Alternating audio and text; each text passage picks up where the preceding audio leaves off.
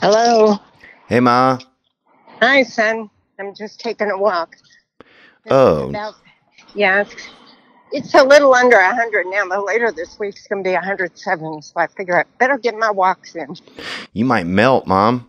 I'm not going to do it when it's 107, Theo. I mean, really, you'd either have to do it after it were dark, Oh, yeah, that's dangerous, too, because they have a lot of yeah, snakes out there. or really early in the morning, like 5:30. I don't know. Usually, Well, that's if I get up snakes. I have to eat something right away. So And that's snakes, too, Mom. yeah, yeah. Well, no. What is that insect that I found in the house? They sprayed for it once for me. Something. It's not a tarantula, but something Jesus. that they have in the desert. It can to a lot of people. It's poisonous. So I found them, like a total of I think 4 of them in the house. Well, you're going to end up on one of Anyway, those special shows where people get like for seniors that get attacked by snakes, yeah. I guess or something. something will get you right. Yeah. Well, look, at least Yeah. if you go into the belly of a warm snake, at least you got a nice place to be. Yeah, you have to be pretty much of a monster, but they do exist. So. I know you've seen some big ones sometimes on your walk, haven't you? Yeah, remember back in the day? Yeah. I'm trying to think. I think it was during the time that you stayed there for a short time when we lived on Fairway Groves. Oh, And I yeah. saw a gargantuan snake. That was the only time I've ever seen one that big. So, what do you think that's gonna not kill Roseanne, but it won't help her? Huh? Well, I don't know. What did you think whenever you heard about it? I just thought, well, I wanted your opinion, and then when I got your opinion, I thought, well, maybe that will hem her in as just being a comedian of controversy, because that guy's controversial, I guess. Yeah. And, when really, I mean, witness her old show, she's a good all around comedian, you Yeah. know? Yeah, I agree. I think I don't know. Part of me, I would love to have gone on a tour with her. You what? I said I would have loved to have gone on a tour with her, honestly, if I'm I really honest know. with myself. Yeah, no, I know. It's one of those probably timing things. I Yeah. mean, what I read didn't say when when he initially pitched it. I assume he pitched it to her, but I don't even know that. Yeah. Well, I think she probably thinks that people don't like her more than is the reality. Probably. I think a lot of people still Yeah. really do like her, but also I think her and Dice have a real comfortable connection. They've been friends for a long time. Um, she like jumped up on stage at one of his shows a couple of months ago and Yeah, I had read that. In Vegas, huh? yeah, and had like a comfortable response. And they used to do shows together in Vegas. Huh. Um, so I think some of it might just be a comfort thing too. Like if I'm going to go tour with somebody, who would it be? Yeah. But I think it's a good move for him. He like I think that I feel like a lot more people would come out to see her these days, but Right. Who might not come out to see him? I know what he looks like, but I'm not. I know what I read said he'd been banned from something. I don't know what it was, television, oh whatever. yeah. But I don't really know anything about it. It said he still does stand up on his own. Yeah. Well, I see him at the Comedy Store sometimes. So, Oh, really? yeah. Is he any good? Yeah, I mean, I think he's a, desired taste. I mean, he's still, he's a comedian. He's not really, he's never been really like nice to me whenever I've seen him. So Mm-hmm. I may have sometimes an unfair impression of like how I look at his comedy. Exactly. But to Yeah. me, some of it's not really my favorite. Like if somebody asked me who's one of your favorites, I wouldn't, I wouldn't Right. I wouldn't even think of him. Right. So I guess they hooked up because of what you say, long-term friendship, and also because they can both be controversial. Well, he is all the time, I guess. Yeah, Most now of it his could be a work. huge tour though. A lot of people were like, you know what, I'm gonna go out and Yeah. just see him, just see him say To whatever, see her. people, yeah, the last like hurrah for people saying whatever they want to say. I guess she's not finished yet, unless she No, I thinks don't she think is. she is either. I think she thinks she is more than she is. Yeah. Well, maybe when it's all done, you'll still get a chance with her doing something more benign, even if Yeah. you do the little the little family in the van, you know? Yeah, I talked to her manager a couple times. I'm still trying to figure it out. So, but yeah, good things take a while. Yeah, Right. that's a good point. So, Yeah. all right, Ma. Look forward to it. Are you doing a podcast? Yeah, I'm actually just about to tape right now. So, Yeah. Well, thank you for calling. yeah, thanks for answering, Ma, and I hope your walk goes well. I'm getting on. Love you. All right, love you too. Theo. Bye. Okay, bye.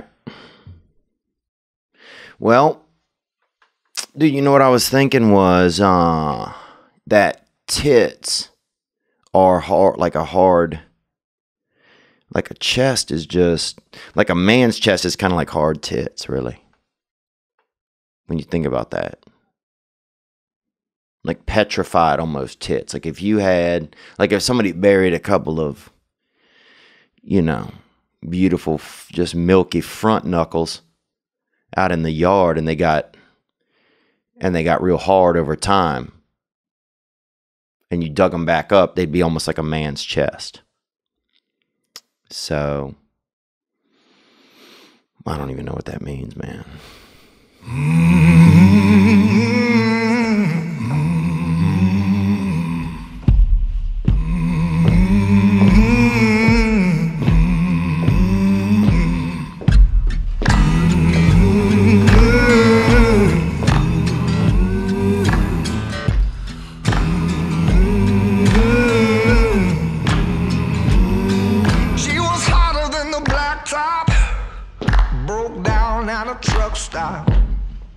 She looked about as wild as the story she told.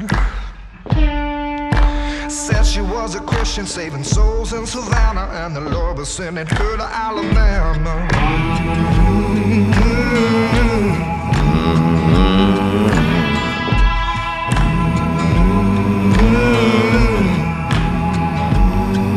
Had a pistol in her boots, blonde hair, dark roots. Says she got a hold man, but I shouldn't be worried, though it seemed like she was in a hurry. Higher than a junkie drying out in the slammer. Lord, I hope I don't die in Alabama.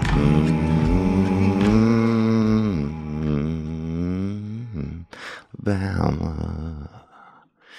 Lord, I hope I don't die in Alabama.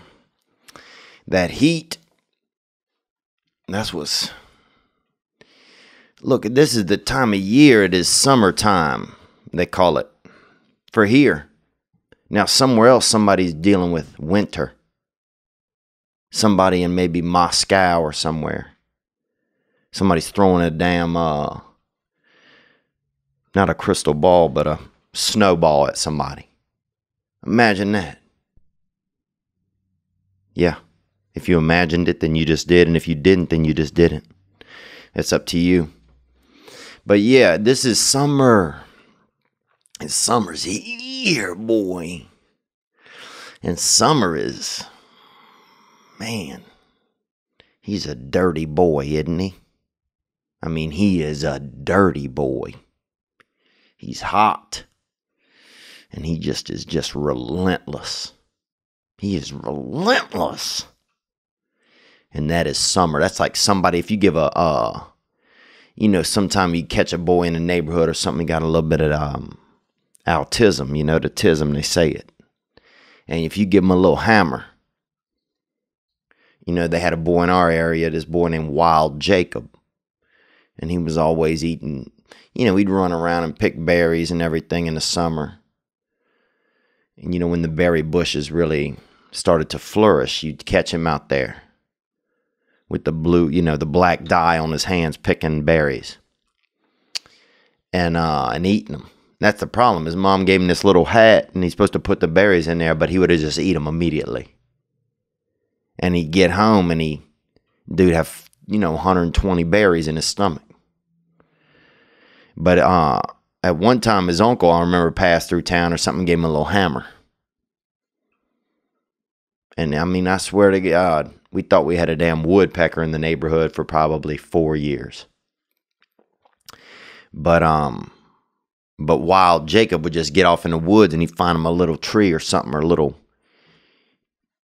you know, area of hardness, maybe a fence board or piece of stone or granite, and he would just hit it with that hammer. While Jacob be out there with just berry stains all over his face, just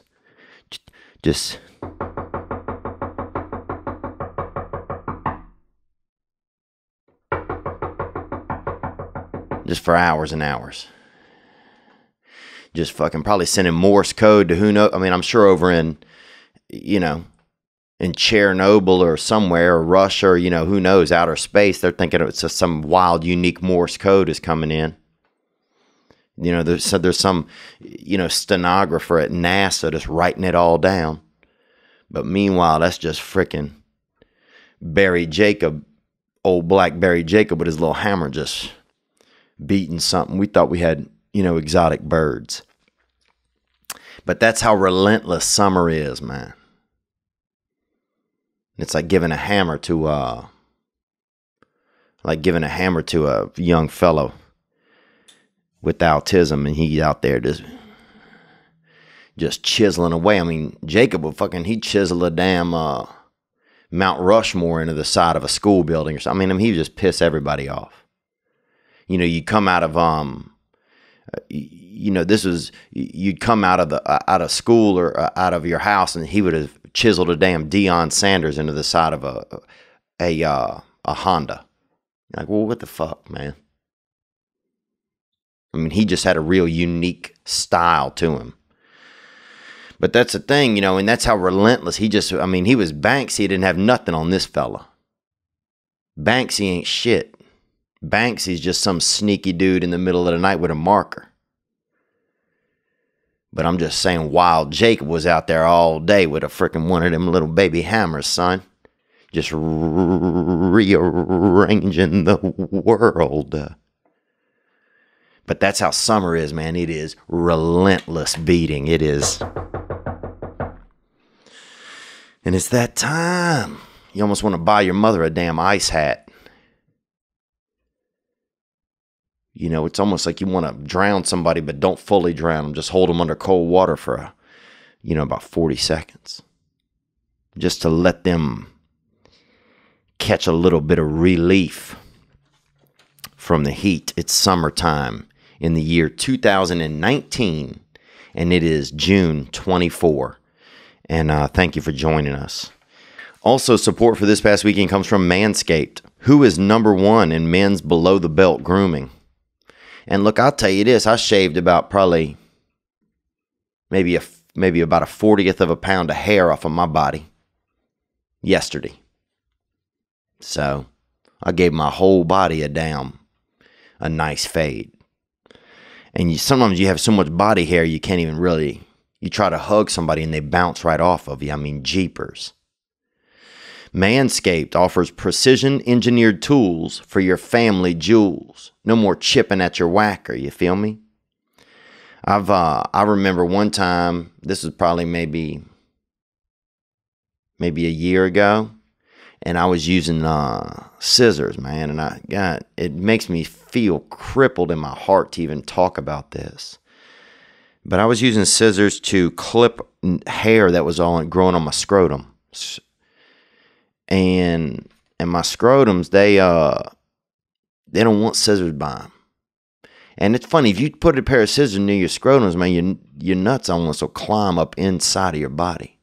Because inside of your ball bag, there's actual balls in there. They're different entities. But what I'm saying is this. Manscaped has redesigned the electric trimmer. Their Lawn Mower 2.0 has proprietary skin-safe technology. So this trimmer won't nick or snag your nuts. Shout out to Premature Nick, our producer.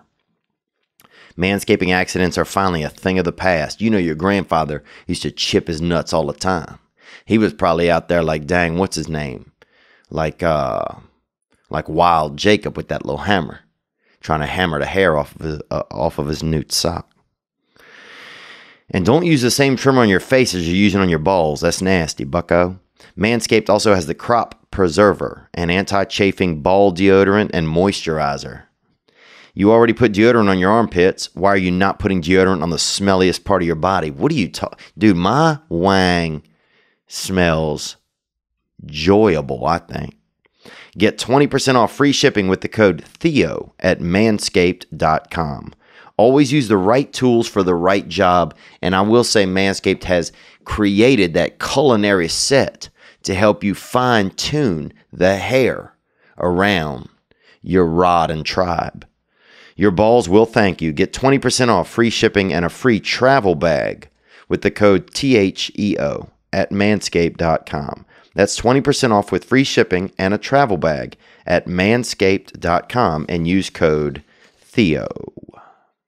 I want to let you know today's episode is brought to you by Skillshare. Skillshare is the online learning community for creators. It has more than 25,000 classes in design, business, and more. You'll discover countless ways to fuel your curiosity, creativity, and career. Take classes in social media marketing, mobile photography, creative writing, even illustration. Whether you're looking to discover a new passion, start a side hustle, or gain that professional skill set that you've never had. You want to do this or do that, you can do it. Skillshare is there to keep you learning, thriving, and reaching those new goals. Join the millions of students already learning on Skillshare today with a special offer just for my listeners. Get 2 months of Skillshare for free. That's right, Skillshare. Skillshare is offering this past weekend listeners 2 months of unlimited access to over 25,000 classes for free.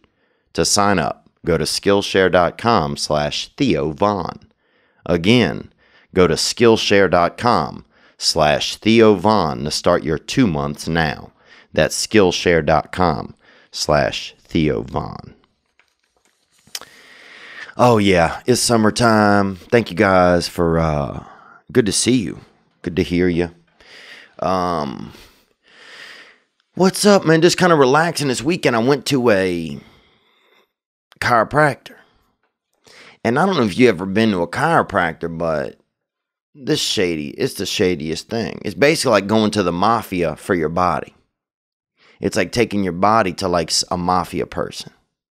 Because they got you in a headlock, they pinning you to the ground, they're asking you questions about it's, Jesus, by the end, I'm like, I'm just telling them where the treasure's buried, even if I didn't do shit. I'm just making stuff up, It's in a safety deposit box. It's in a locker at the Greyhound station. Because they put this lady, and she might have been into some wild stuff. She might have been into some real dark arts, I think, because I had, I felt like she had a little bit of, you ever hug somebody and they feel like they might have been doing cocaine a little bit? Like that. So, but whatever. We didn't blood test each other. I was just there, so I don't really know anything. But yeah, I went in there and next thing you know, she's got me on the table. She's got me in a figure 4, figure 5. She had me in all kinds of shit. She had she tied both my arms into a knot inside of her mouth with her tongue. I'm like, what is this? She was doing unique stuff. And this was all non-sexual. This whole deal cost me probably about $100, maybe $20, $160 or $20. I don't know. But dude, they get in there. They put the bone right in your zone. This lady had me. She had my orifices just nervous, boy. My whole body felt like a dang beehole, to be honest with you. My whole body felt like a beehole. And I say beehole, some people don't want to hear that. Some people say butthole, and I don't say that. Because I don't say that kind of stuff if I can help it. But yeah, this lady had that, she got, my whole body was feeling nervous like a beehole, boy. Because people don't want to talk about that backdoor deal, that beehole a lot. And that thing, it'll barely kind of accept a marble. That thing is cautious, I think is a good word to describe it. It's like, it's like got a really small welcome mat, if it has one at all. And that B-hole, it's a temperamental deal. But yeah, this lady had my whole body feeling like that. Like my whole body was just covered up with just, that anus, that B-hole. So it was a unique experience. But you go in there, she's got you in this, she's got you in that, she had my arms behind my back, she was fucking asking me questions. I was like, what? I don't even know what was going on. She threatened me. She told me I got a C when I was that I cheated in high school. She was saying a lot of things that were, I thought, egregious, that had nothing to do with skeletal or muscular. Then they put you on this table and they put this long cable to your neck. And she goes over by the door and yanks that thing. I mean, it just, and suddenly I didn't know what was going on. I mean, I just felt kind of just tightened up, I felt like my pants just were going to fit better. I felt just like my dick and I just felt like my dick had just won a medal or something. It just straightened everything up in my body immediately. I felt like I just won third place in a damn spine contest, at the spine center over there off the interstate. But anyway, I'm kind of rambling. We had, last week we had a question that, we had a caller that called in. We're talking about relationships and things like that. And just things that I find are in a lot of people's worlds right now. And in my world for sure. I think a lot about relationships and, if I want it, if I can handle it. I just really have a tough time in commitment. Man, I just have there's just something inside of me that is very scared of it. Even just, if I think about getting a wedding or something, that shit scares me. If I think about, but also what scares me also is being alone and not having someone. That scares me really in a different way. That scares me more cerebrally, I can think about, well, I might not have children or grandchildren. And you got to have grandchildren, bro. Those dudes, they seem like fucking great, really good little buckaroos. Children, who knows what'll happen. These MFers. But grandchildren, bro, they fucking doing everything. You could give them as many smoothies as you want. Give them a couple lollipops. Hit them with that suppository, bro, if they sick. Grandchildren, you could do anything with a grandchildren. Put them outside. Put them on a swing. Give them another smoothie. Oh, they're tired. They're crying. Get that smoothie, little Bryce or whatever your name is. Little Deidre. What you want, another couple of Necco wafers? Grandpa got you. I might be that undercover grandpa, just kind of roll up on children in the mall, non-sexual, just roll up on children at the mall or and hit them with a couple of, a cut of a Kit Kat. Break them off one of those, 25% of a Kit Kat, boy. Or hit them with a damn, a half a handful of Payday. Split a Payday candy bar with them. And my mother used to love eating Paydays, boy. She used to crack open a couple cans of beer. And she put that lawn chair out and the windows open and she would lay out indoors. She would lay out on the thing indoors. And she would have that Payday candy. And that's more when Payday candy bars used to be an adult. It used to be an adult candy. But yeah, I was talking about last week about just parenting and co-parenting and what do people think about that kind of stuff. And we had a caller that called in. This was an excerpt from his call right here. I'm 31, and I'm kind of trying to figure out, do I want a child or not? I think my big problem is I have a phobia of having a child with the wrong lady. Mm-hmm. Because whether you like to believe it or not, you're attached to that person for at least 18 years, the girl. So I kind of want to make sure it's right, before I bring a child into this world. And you guys hit some responses. As always, the hotline 985-664-9503. You guys had some nice responses that here's one that came in right here. Hey Theo, this is Sarah from Chicago. Hey Sarah, and I'm actually wearing the Chicago Cubs. Fly that dub, baby. And I love Chicago, man. It's just really, it's a city that really I feel like still has a good bit of aortas. You know, it's got a lot of business, but it's got a lot of heart. And you got people coming up there that are, you know, they're looking to do business, but they're also just looking to enjoy, you know, seeing other people and meeting other people. And it's a good place to still get a business card from somebody and put it in your pocket and actually use it. Let's hear more. I'm that lady who gave her husband a hand job in the back of her dad's car for the first time. Oh, yeah. Sarah, huh? Sarah, with that magical touch. You got that, you put that David Copper feel on your husband, huh? And next thing you know, you're making his blue balls disappear. You have that magical touch, touching your man while your dad's driving. That's literally, that's a ballsy move. Let's hear more. So I just heard your comment about co-parenting, and I know some people who are co-parenting now or are kind of just taking the parenting life as if it's just, oh, it's easy. If it works out, it works out. If it doesn't, it doesn't. You know, and that's not how the child sees it. I work with kids actually. I'm a speech therapist and I work with children. And I deal with those kids every day where co-parenting just isn't working out.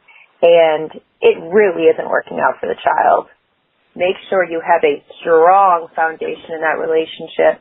Otherwise, it can be detrimental for you, yes, but incredibly detrimental for that child. Especially because when we're babies and born into this world, the only thing we know is our parents. That's where we find out what love is. And if we don't see it from the co-parenting, then do we really know what kind of love we deserve or what kind of love we should get? Onward, Theo. Gang, gang. Gang, gang. Sarah, I appreciate that. You know, that's a really interesting thought.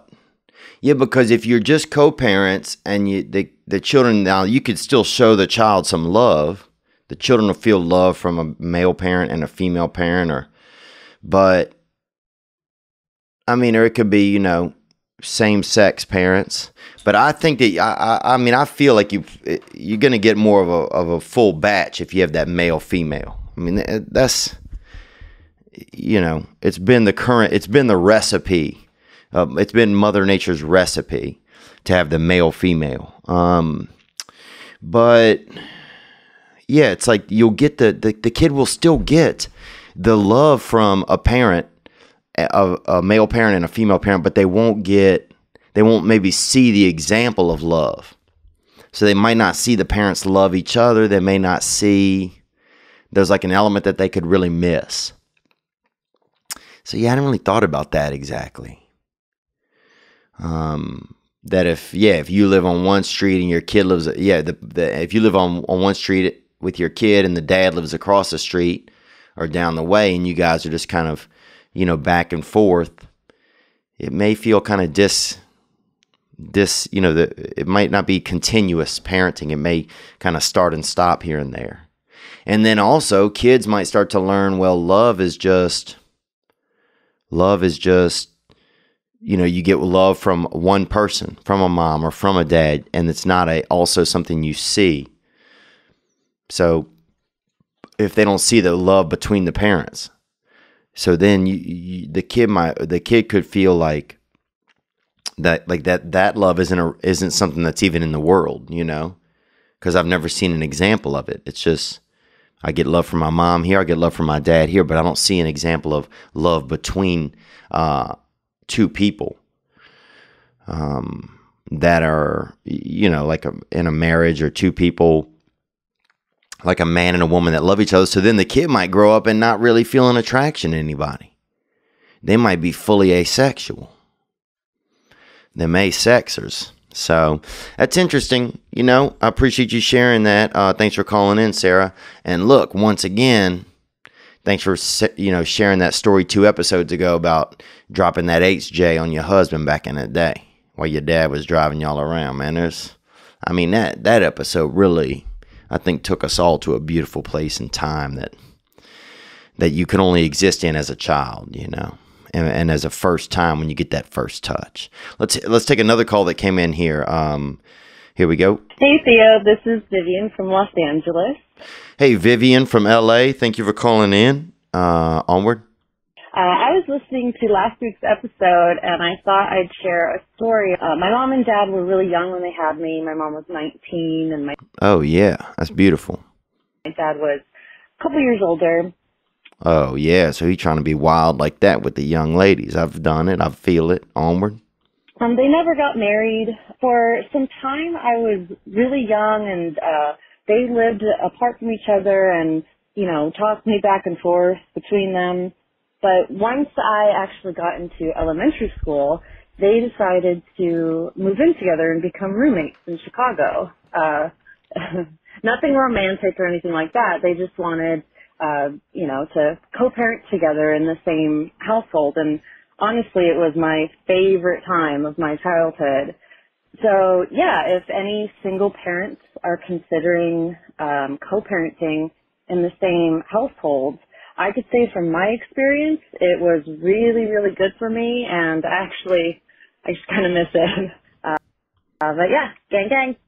Thank you for calling in. Let me look up really quick the definition of co-parenting, just so I'm operating on a clean. Co-parenting. Share the duties of parenting, especially of a separated or unmarried couple. So basically it is co-parenting, sometimes called joint parenting or shared parenting, is the experience of raising children as a single parent when separation or divorce occurs. However, placing the sole focus on your children can be a great way of helping to make co-parenting a positive experience. So it's where the parents are single, but they're both raising the child. So that could be in a couple of ways where, you guys are, you guys are divorced. It could be that you guys are, like this situation, roommates. So obviously there is something special that happens as a child then, from your perception, when both your parents are in the same place. And you know what? I could really imagine that. It's like, because with parents, you can play one off of the other. It's fun to see them interact. They're like this. When you're a kid, your parents are like this weird comedy duo. Sometimes it's just cruising around the house, just trying to take away your privileges.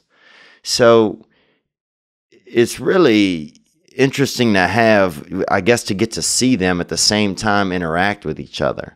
It could be kind of lonesome if you just go to your dad's house and he's just being, kind of sad or something, or looking up escorts or just being like a nice guy. Or you go to your mom's house and she's just kind of being sad or buying these crazy, high-powered sexual toys, these real, these crotch, damn, John Deere's making things for women's crotches now, and it is just, good God. I mean, they got some things that run on gas powered. You gotta float the choke a little bit before you can even get that thing to start up. And so that's really, I don't know what's going on. So yeah, I think seeing those parents, getting to see your parents kind of give each other a wet willy or tickle each other, or try on scarves or different things like that. There's going to be something special there, having that moment where you're, maybe playing hide and go seek and both your parents are there to play with you. There is something about having them in the same house. So now maybe if your parents, like you said, your parents just happen to live together, they weren't married, but they lived in the same house.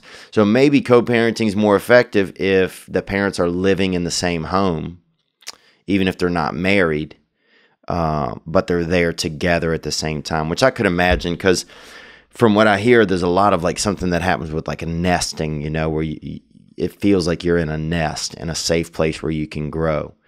Your mom is there to nurture you. Your father is there to take care of and provide. And it feels probably very natural to us because a lot of species do it. You know, you see this show, they got a thing called, what is it?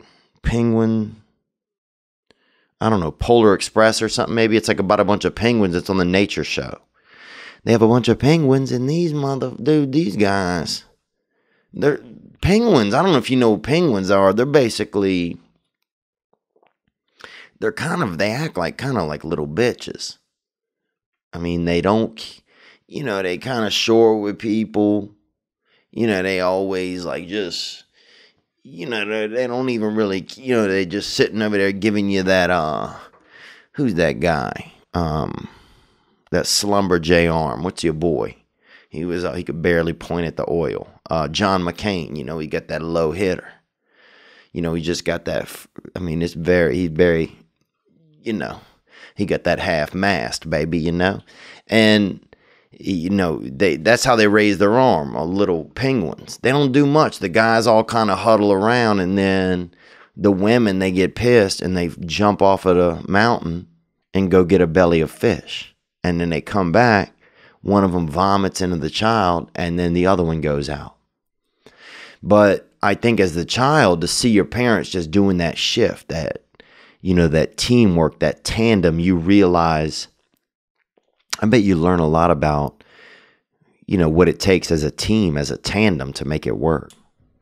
You know, my parents, I remember my dad liked to sleep in his car at the park.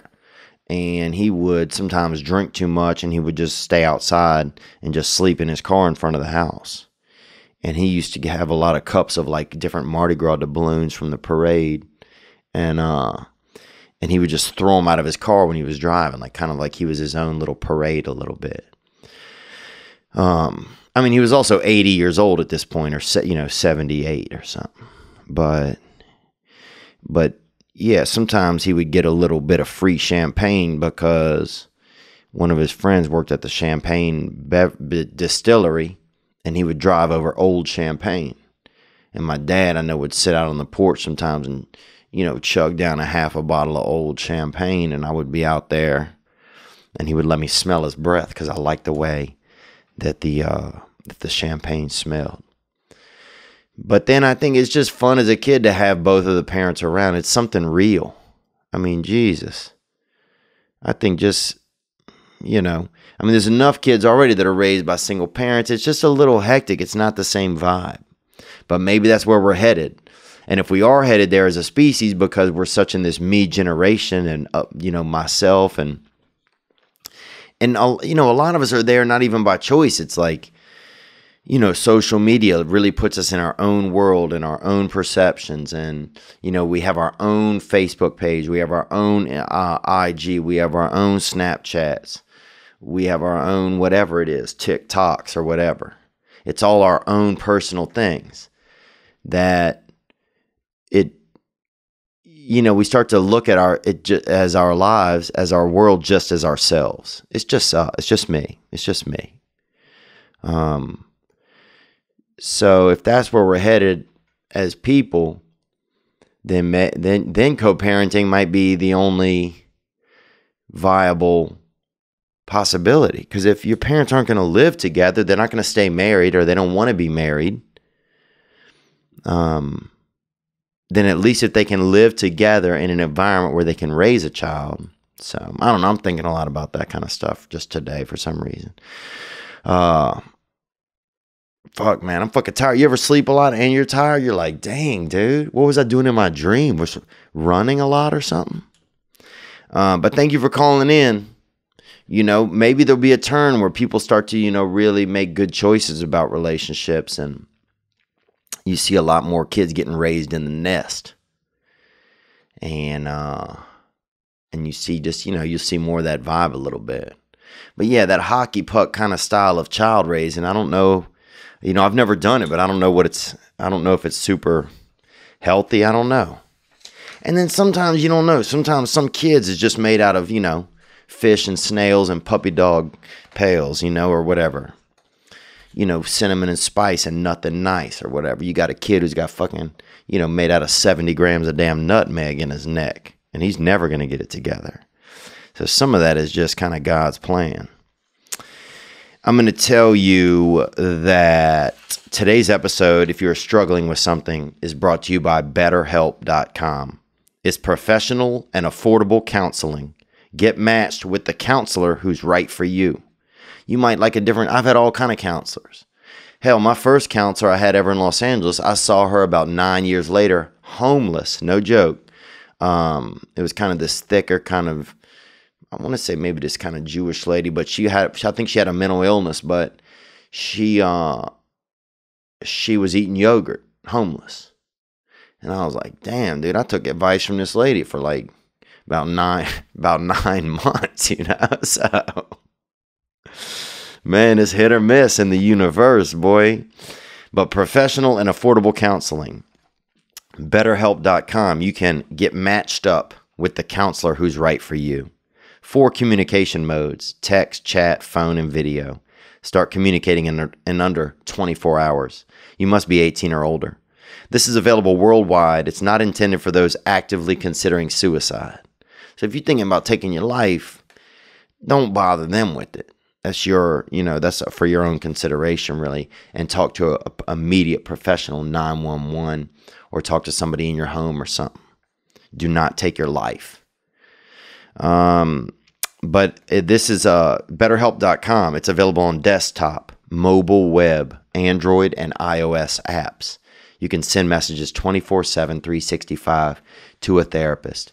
I was having a tough day, and I pulled over on the side of the road and hit up my BetterHelp therapist. Arlana was her name, Arlana. And next thing you know, I had a 40-minute chat with her face-to-face on FaceTime.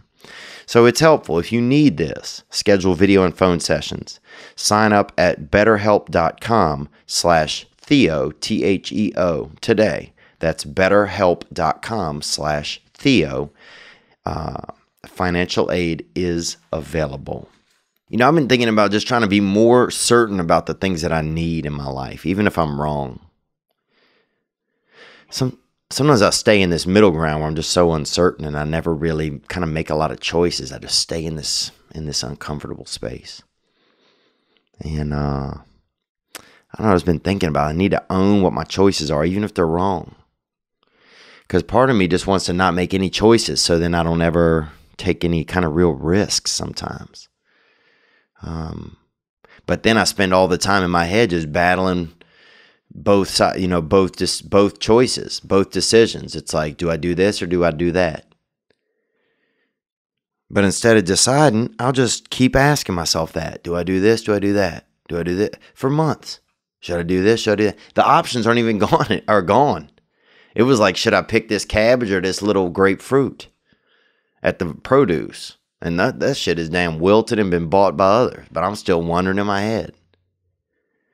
It's like my indecisiveness is just, it's exhausting, honestly.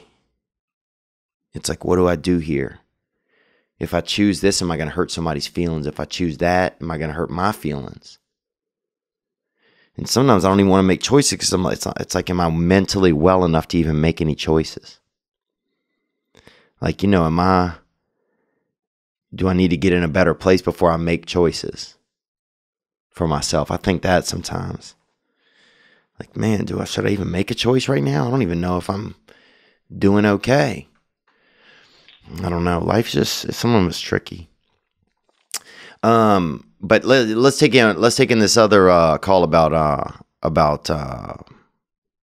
co-parenting. Here we go. What's going on, Theo? Zach from Phoenix. I just had some Jack from Phoenix. My second favorite football team right there, the Arizona Cardinals. And I also like them Detroit Lions. Onward. Advice for that guy asking if he's too old to be having kids or whatever. I was 23 when I met a woman, thought she was pretty cool, started dating. Only catch was that she was 3 months pregnant with someone else's kid, of course. Oh, yeah.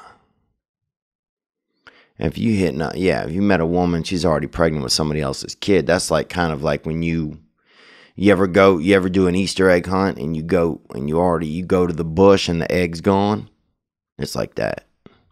Things didn't end up working out, but I raised that kid for about 3 years, and it told me that having kids was worth it. Even if shit might not go right, you might be worried you might be with the wrong person or whatever. In my case, I was. And, all the tough shit was worth it. And so I say go for it, man, before you get too damn old. Gang, gang. Gang, bro. Well, thank you for the suggestion. Yeah, I think I keep having sperm in my body because, even though I'm still off pornography, I'm back off. I think I got like another 30 days under my belt. And that's changed my life. I got to talk about that more. Next week, I'm going to do the episode talking about just how, pornography and being off of it has really started to adjust the ways I think and feel. But yeah, I keep having, when I do touch myself, I see, I have sperm inside of my body that kind of rears its little beak, or it comes out of me, or, that self-spray kind of. And what I'm telling you is that I can still do it.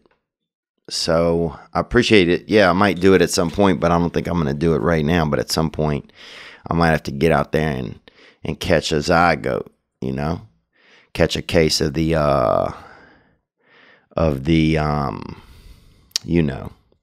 full sexual reproduction. And I'm glad it was a good experience for you, brother. It's brave that men over there get on the front lines. That's that's almost like a little bitty Vietnam. That's almost like a skeet-et-nam, when you got to raise somebody else's, skeet for a while. Isn't it crazy that you have like a man, even a fucking idiot right now has millions of babies running around in his body, little, kind of nut buddies. And that all you got to do is tickle them enough around his wiener and they'll show up. I mean, if that doesn't sound like a new Minions movie, then I don't know what does, right? Let's take another call here. We got a lot of good calls coming in. Thank you very much. Hey, Theo. This is Valerie from Olympia. Hey, Valerie from Olympia up there in, I think maybe Washington or Olympia, the country. I'm not sure. We just saw your show in Seattle last weekend, and it was awesome. I was just...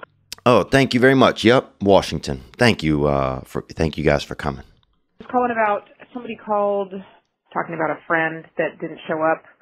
I mean, he might have been stalking him, and it might be somebody that he met off the internet. And oh, yeah. We had a guy who called in last week about, he was kind of losing his friend, and he wasn't sure if he should still be friends with him or not, because he felt like he was doing all of the work.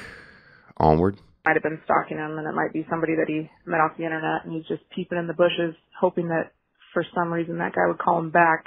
But if it is truly his friend from his childhood, and he really does know him, I'm going to have to disagree with you.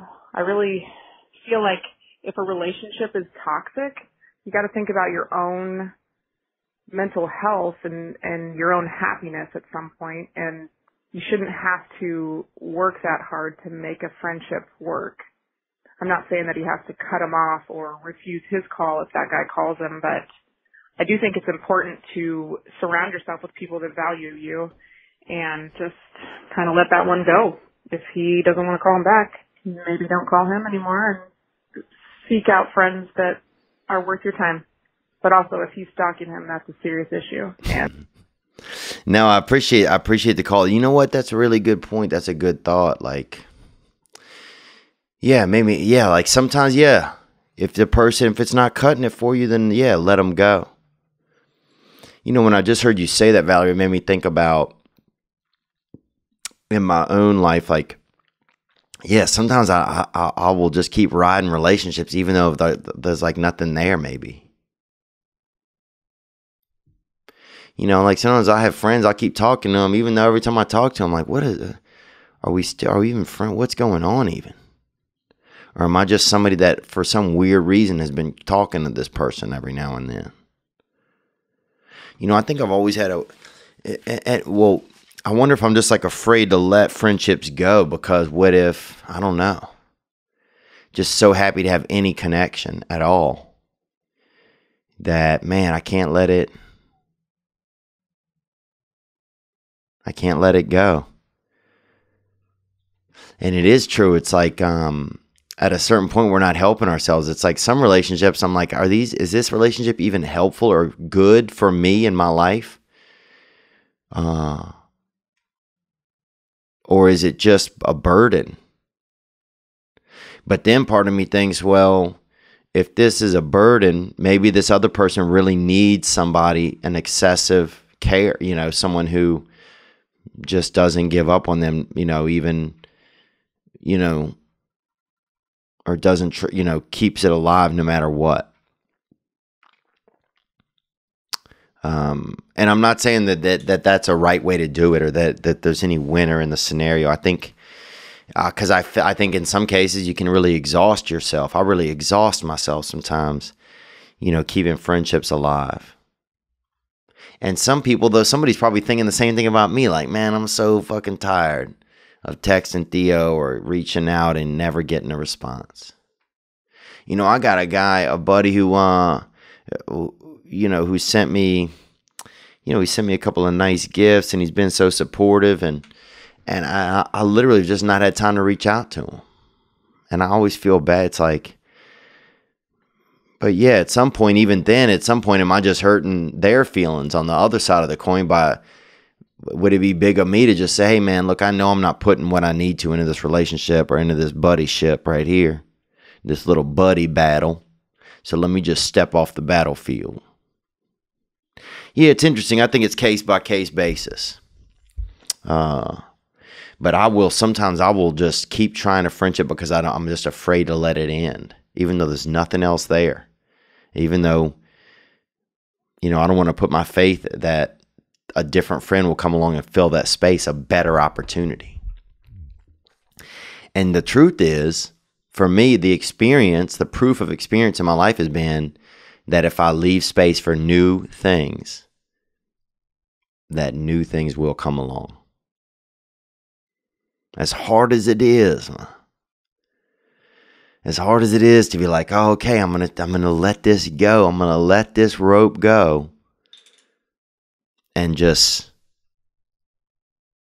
start to close I'm gonna let the rope go with one hand, and I'm gonna start to close this other hand. And at the moment that this one hand has fully let go of the one rope, I'm just gonna have faith that there's gonna be another rope will have formed in this other hand at the exact moment I need it to. So that I don't just disappear off into the ether, just fall into the void. And it always does. That's the crazy thing. Every time I give like faith or opportunity a chance, I feel like it always shows up.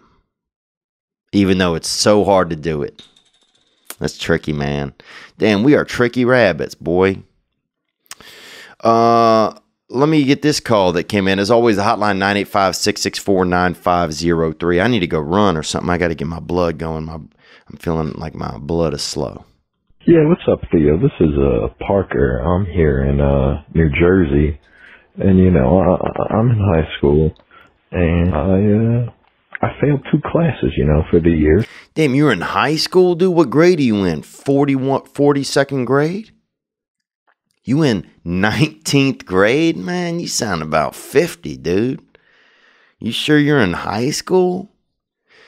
Thank you for calling, man. I appreciate you calling. I got to do summer school, and it sucks, The parents don't like it.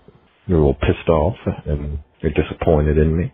It sucks, but, I got to do this summer school, and I was just wondering if you got any advice for moving on from it, moving on with high school, trying to get into college, and just seeing, what to do from here, because, trying to get the disappointment away from my parents. Yeah, man, you got to go out there and get that hitter, okay, little kitten? You got to freaking put your tongue in the milk and start doing the work. Yeah, your parents are disappointed probably because they've really given you some environment maybe where you can really prosper. I mean, Parker really honestly is not usually a poor kid's name.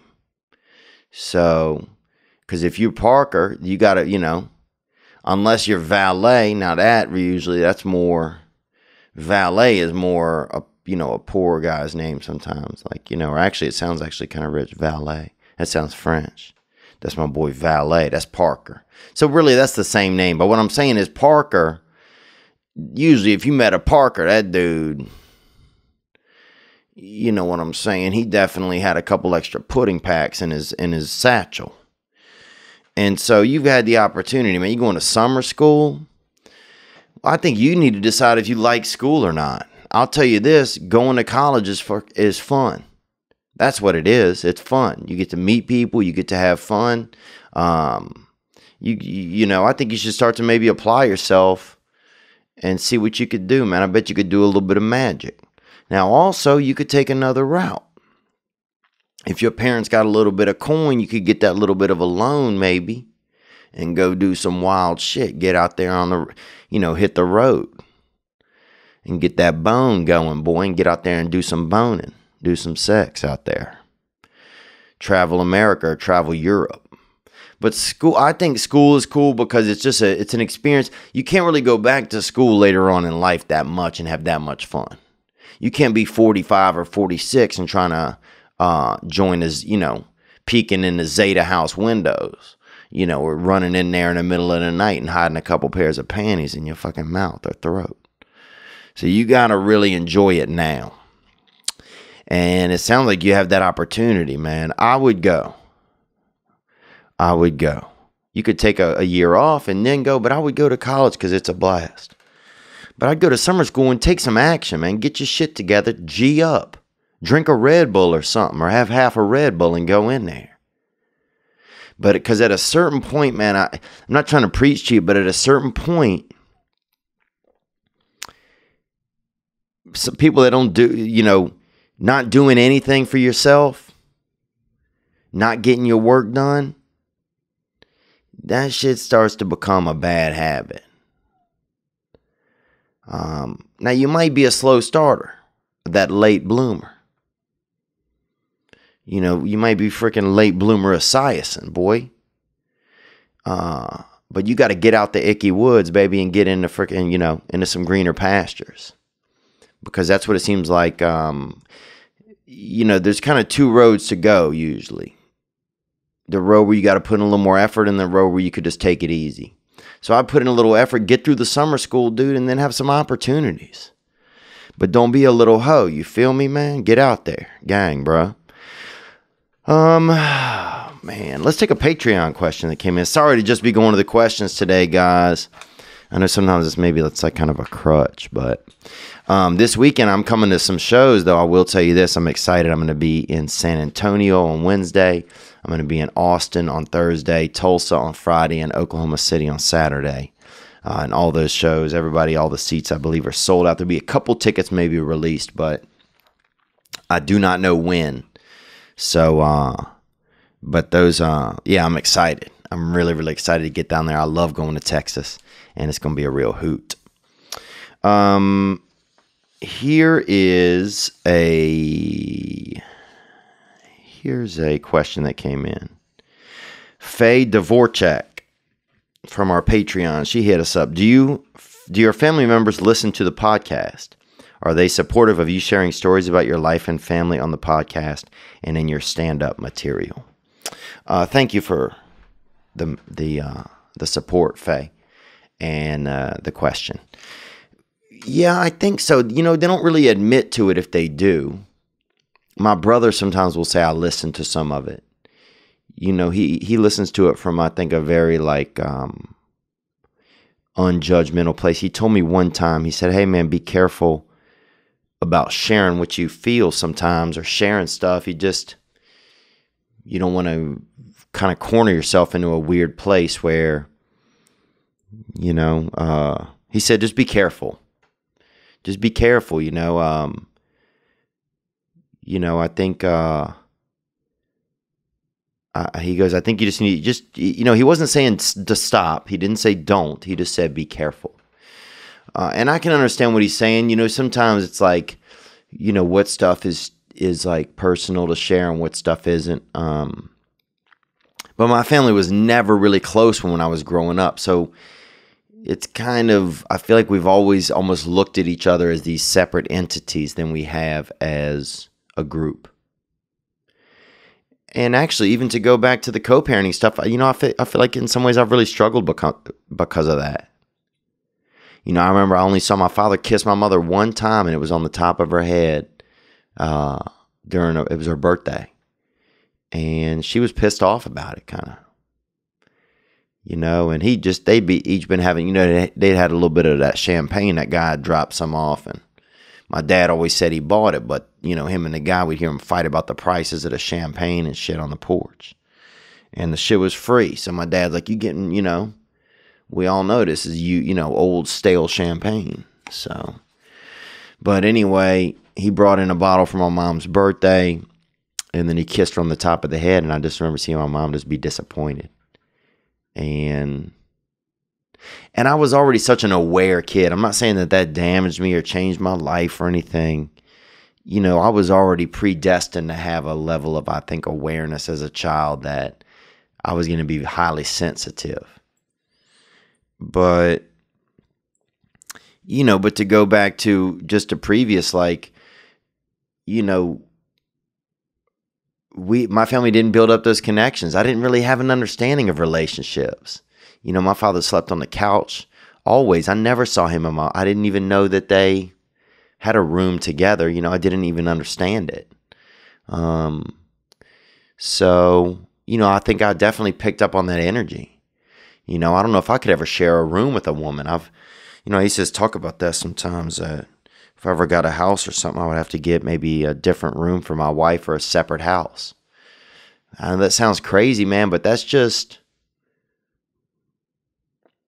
I don't know. And maybe I can defeat that over time, but man, there's something that's, I don't know if I was out there and I remember on Christmas, I would go out there and my dad would be on the couch all the time, and it was just kind of weird.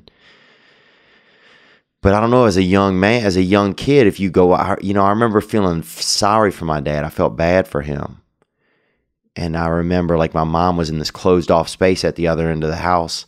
It wasn't really closed off, but there was a couple doors, that usually at night I think were closed. And so I could go knock or something on it, but my dad was there. He was accessible. He was on the couch. And so I would, end up seeing him, and he was kind of awkward and uncomfortable maybe, and also older and probably asleep and smelling like champagne. And so my mom always felt closed off to me. She felt far away, I think, when I was a kid.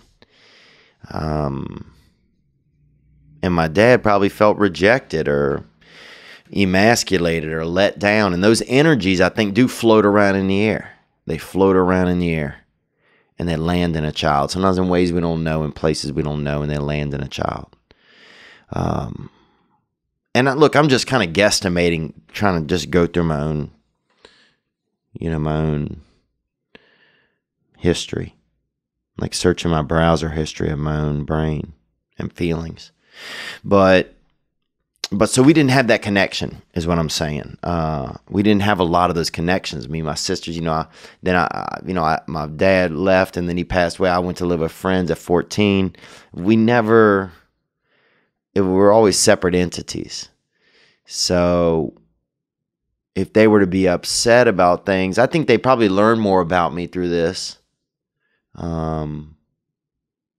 And sometimes I think the only reason I even do this podcast is just kind of, in this real far-fetched circle is so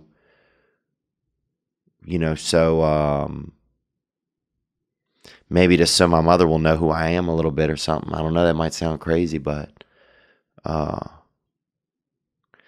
sometimes I hope that she listens, But I don't know if she and I are at the communication level where she would ever, she'll say sometimes, I saw some of your podcasts, or I saw a clip, but I don't know if she, I don't know. I mean, sometimes I feel like, I've said it before, that most of my life is just has been just a desperate, just miscellaneous, just errant and confused attempt to try and connect with my mother, probably, and not even an attempt that I'm always conscious of. Sometimes an attempt that's just, just like somebody throwing just rocks into a lake at night or something, and they're also are into the ocean, and they're also sleepwalking, so they don't even know they're doing it. It's interesting when I wish I could really had a good chart of everything I've ever done in my life, because I bet there's a lot of just miscellaneous patterns that I've had that have just been attempts to connect with a mother or with someone, with a parent, with someone, or with myself even maybe. You know, I'm not sure. But sometimes I wonder if sometimes I wonder if all of us, what we do is just some reflection or some inverse. Our behaviors are just an inverse of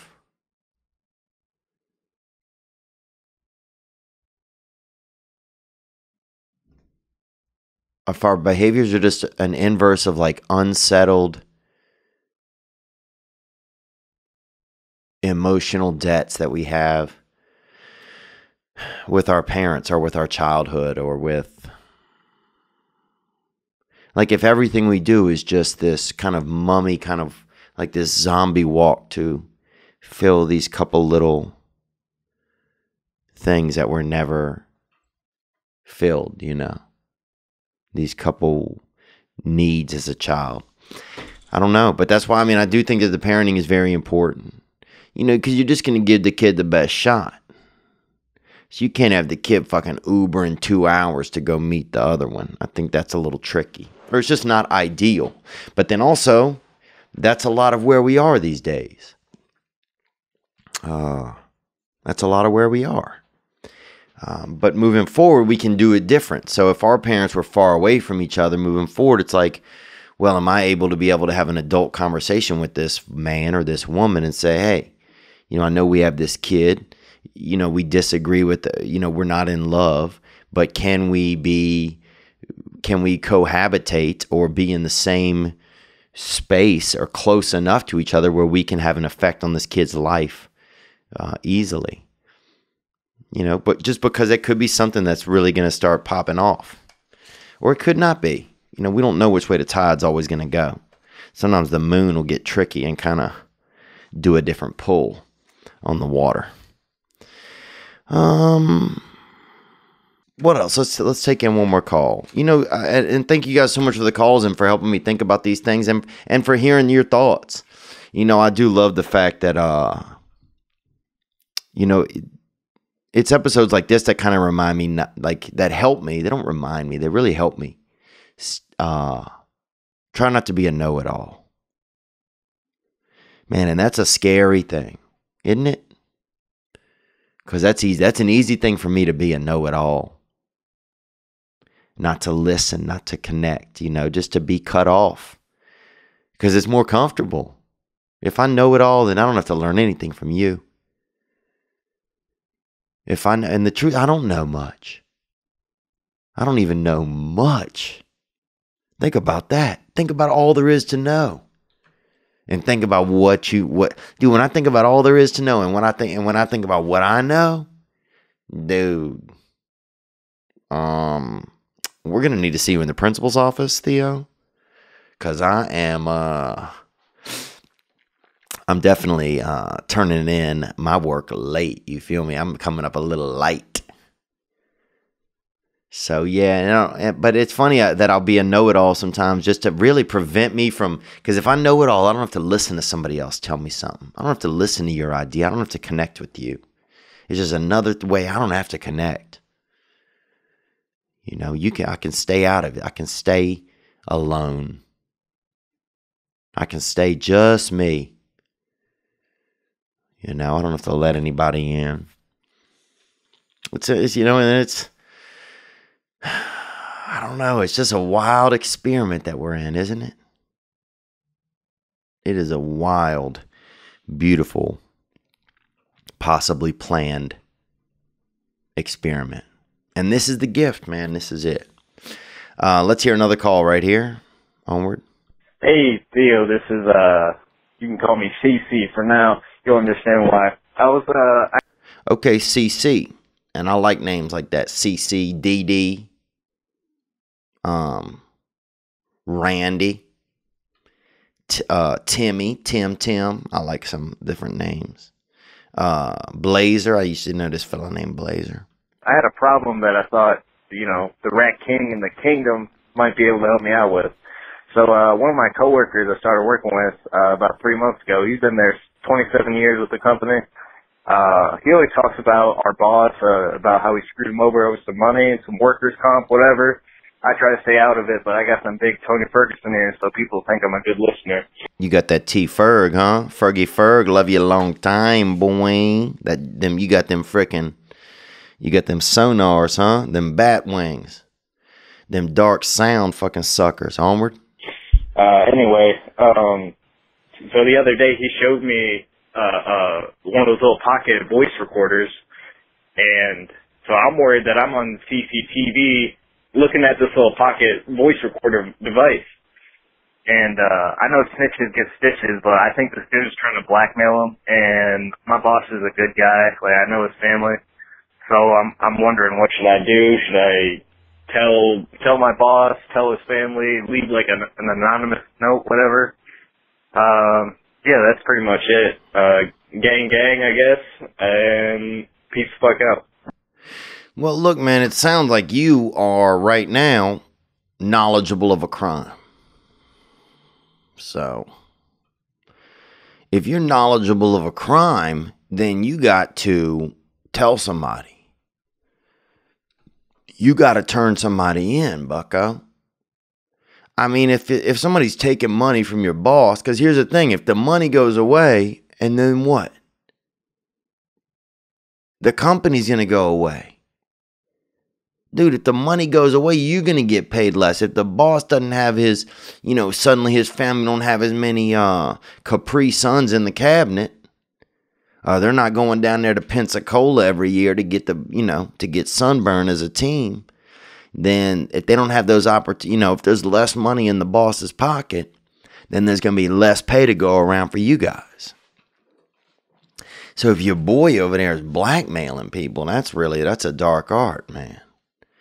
So I think, but then also if you just don't know what he's doing and he's got these crazy phone videos and shit and you sound, and you turning him in, you over here Inspector Gadgeting and there's no malfunction, then you're going to seem like a real Muppet. You're going to seem like a real fucking, just like a plastic missile, like a little real bitch missile. So if you think he's blackmailing your boss, I think you got to say something. Which one of them is more your boy? That's what I would go with. I don't think anybody extorting anybody, exploiting anybody. I mean, I'm getting exploited by this shitty bird dogs company. These people, they baited us with helping out with a video, helping out their company, and then the guy is a piece of shit. So that kind of stuff, it's not cool to do to people. If somebody's stealing from someone, it's not right. Now, if your boss is a real piece of shit and he owes the guy a bunch of money or something, and I think just trust your instincts. I'm cool with Robin Hooding. And if you got to Robin Hood a little, when I used to do checkout at the groceries, I tell you, when the rich people would come through, I'd scan one box of cereal. I'd scan it 3 or 4 times. They didn't notice. They had 3 carts. They had 2 kids, all of the kids beautiful. One of the kids had on a sterling bracelet one time, sterling silver, 40 carats or something, 50 carats. Like, damn, this kid was fucking 9 months old. I'm like, look at this kid. Over here got dressed up like, dang, he got wrists like Willie Nelson. Dude had a bunch of damn beautiful turquoise headers on his wrists. And the kid barely could hold up a cabbage off his chest, 9 months old. And these people got that money. So I would, I'd scan their box of cereal 3 times. And then when the mother come through and she only got a couple chives in there. And she got a kid on one, she got a kid on each tit. And one of them's kind of a little bit jaundice. I would say, hey, they had 3 boxes of cereal. I would scan it one, just scan one. My register came out even. So I think you can do that one yourself, man. If our listeners have a suggestion, that's fine. But as always, you can hit the hotline with anything, 985-664-9503. And, because, yeah, you just gotta, you know what's best, man. You gotta trust yourself, trust your instincts. If this dude's out there scalawagging, then you got to nip it, you know. You got to fucking put a nick in his nuts. Put a nick in his nuts. But if he's out there Robin Hooding, baby, then just fry or tuck a little. You know, pick up a damn lamb leg and relax. Thank you guys for being a part of the episode this week. We got some really neat guests. We got the Wolf of Wall Street is coming in this week. Jordan Belfort. Who else we got? Oh, some really groovy UFC fighters. You know, Roseanne is going on tour. It looks like they're announcing a tour with Andrew Dice Clay. Mom called at the beginning of the podcast. I checked in with her. You know, I was driving over here and my Uber driver was saying something. And, you know, sometimes it's easy for me to talk to my mom. Sometimes I'm so frustrated I just don't want to. You know, I don't want to hear her voice. You know, I just heard it so much when I was a kid and it was uncomfortable to me. And I'm not mad at her. It just, this is what happened, and so I don't want to hear it. I don't even like hearing, if I get into an Uber, I ask the man, I said, will you turn off the direction? The woman saying the directions over and over again. I don't know why any Uber driver would leave that on. Immediately, I can't tip somebody that leaves that voice on. Like, this, some lady's just telling us where to go for the next 22 minutes. I'm out, bro. But I had him turn it off, and I said, man, sometimes it grates me, that voice. He said, why? I said, you know, it just reminds me, I think of being young. My mom was always on me. And it just grated me, man. It just was too much. There was nothing to balance it out. You know, there wasn't the other softer voice of a father sometimes. Or my mother couldn't be a soft voice that she wanted to be because she had 4 children and there was no man to help. You know, my mother didn't even maybe have a chance to be a real sweet mother. But you know, and he goes, well, you know, you just have to love your mother. And he just reminded me. And he goes, you just call her, you text her, you know, no one else has that experience with you where they carry them in your body. I mean, what if a sandwich that you ate, you know, showed up 9 months later and told you, you know, it was your son and it looked a little bit more like you? What if you had a Reuben or you had a BLT and that bitch showed up 9 months later and said it was your child? You'd be like, damn, what? You were in my body, but I didn't know it was like that. And they're like, it is like that. It is like that, papa. You know, I'm your chimichanga. I'm your son. Es tu pequeño. Él. You know, my Spanish is kind of bad, or this, you know, or the connection is bad here. But sometimes, you know, we find our family where we can. You know, we find our family where we can, and I'm happy to have, I'm just happy to just be here today with you guys, man. This is honestly my weekend. I had a good weekend. I met some new friends. I actually had some neat experiences, but this has been the best part of it by far. You guys be good to yourselves. And I'm going to play Making It. On the way in, we played Alabama by Bishop Gunn, and on the way out, I'm going to play Making It by Bishop Gunn. I'm just staying on that BG. They're going to be opening up for the Rolling Stones. Can you believe that? That little band. They're opening up for the Rolling Stones in Houston, Texas. Here we go. You guys be good to yourselves, man. You deserve it. Okay.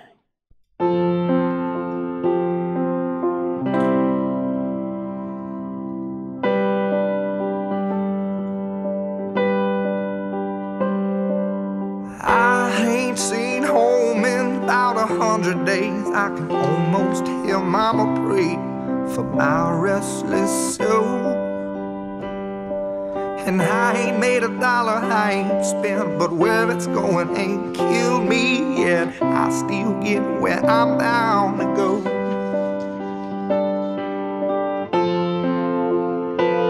I'm making it, I'm making wrong feel right.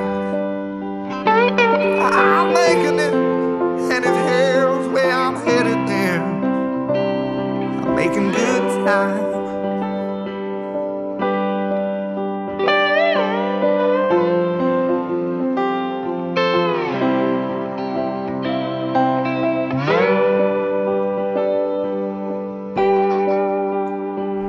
Most all of my plans slipped right through my hands and wound up next to me, broken on the ground. If this bottle was an hourglass, I'd say that I'm about an hour past the minute I should have put it down. But I'm making it, I'm making wrong feel right. I'm making it, and if hell's where I'm headed there, I'm making good time.